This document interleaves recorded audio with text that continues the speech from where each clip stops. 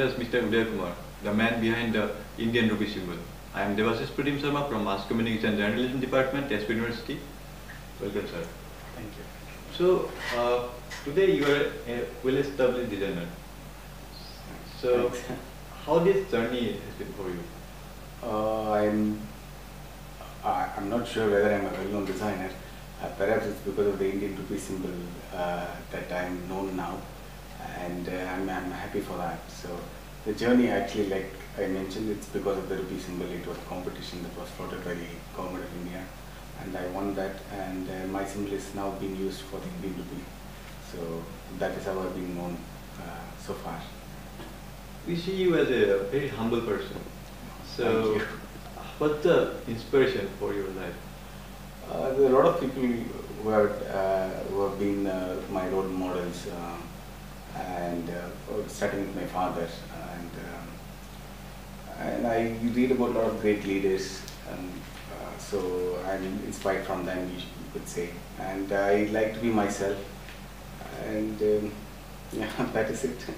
I have come to know that your father, if I am not mistaken, is N. Dharmalingam. Yes. In 1967, he was the MLA. Yeah, so he became an MLA at a very young age, and I was even not born, or for that matter, he was not even married. So he was one of the youngest MLAs during that time. But we both don't talk about politics, and I usually don't take interest in his politics. And thankfully, he doesn't involve me in that. And he always wants us to kind of study and to focus on our academics. So that's how it's been all throughout my life. So yes, he was a politician at the beginning, and he has his own means and work with that, but he doesn't involve us into that. We have come to know that you, in your birthday, in every birthday you plant a tree and you raise it and take care of it. Any reason behind it? I'm fond of nature, and I believe there are a lot of things that nature has, and it has inspired me in my designs, my lifestyle, in so many ways. And I'm sure it is for everyone else, I believe, most of us too. So there was a point that I thought I should kind of, instead of just kind of having a thought, but rather put it into action. Yeah? So if you love nature, you need to show it in action. So then I realized that I should start planting trees. So wherever I get land, since I was in IIT Bombay, I got the opportunity there. In front of my hostel, I had a space, so I could always plant a tree.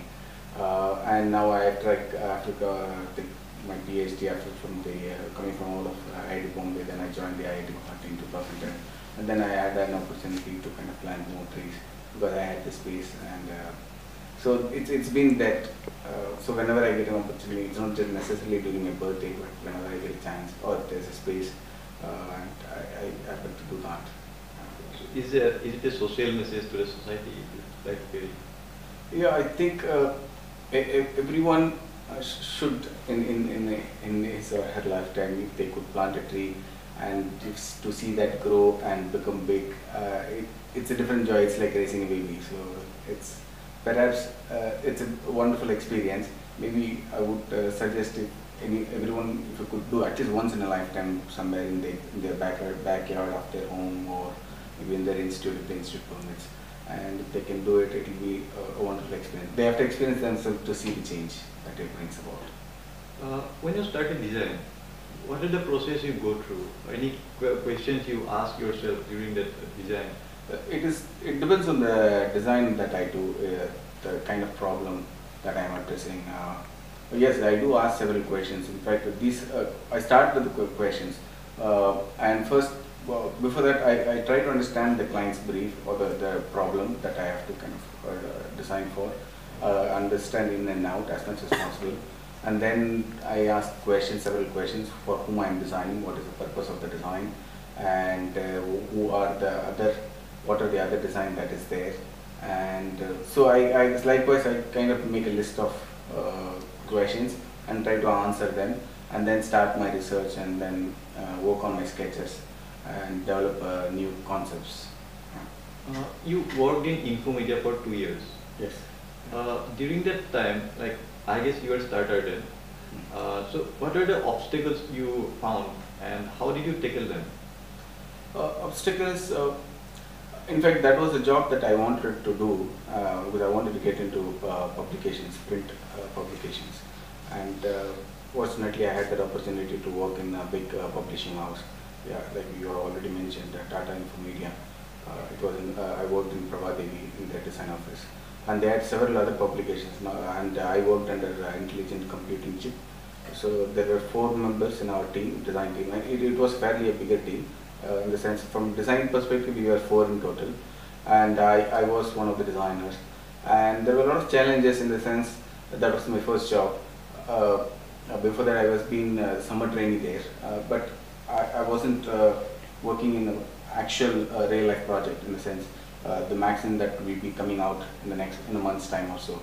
So that was my first experience, and I had a senior designer above me, art director, and he kind of guided me, helped me, and also the editor. And the whole team was very friendly, and it was a very good learning experience. And I don't see I had any obstacles, but yes, there were times that you, because of time pressure, you get stuck, and you are asked to kind of deliver within a day or so. You have to come up with some stories and visualization for that stories in a very short time, and then you have to sit all throughout a whole night and start thinking about it, and somewhere you reach a blockhead, and that is when you try to kind of relax, try to spend time elsewhere so that you get an inspiration and give a break instead of just continuously working onto that. And that little break sometimes helps. And if you're really stuck, then you also get help from others. You show them and get their feedback, and they will also kind of help you to develop more designs and options which could kind of fit for the story. So yeah, so those are few things. The time pressure was one of the biggest obstacles, and of course all publications work under time pressure. Yeah, so that is nothing new, but that I got to learn, and that was a big learning experience for me. When you were working, has there been any instance where your client was not happy with your work and they kind of criticized you?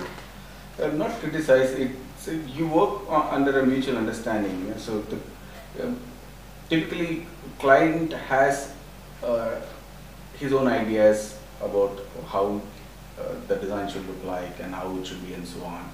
But as an expert in the field, and you try to kind of explain them and try to convince.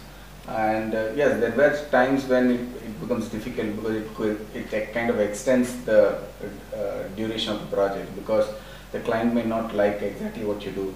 But of course, like I said, it's a learning experience. There is nothing concrete that this is the perfect design. There is always a scope for improvement. I often say this to the students.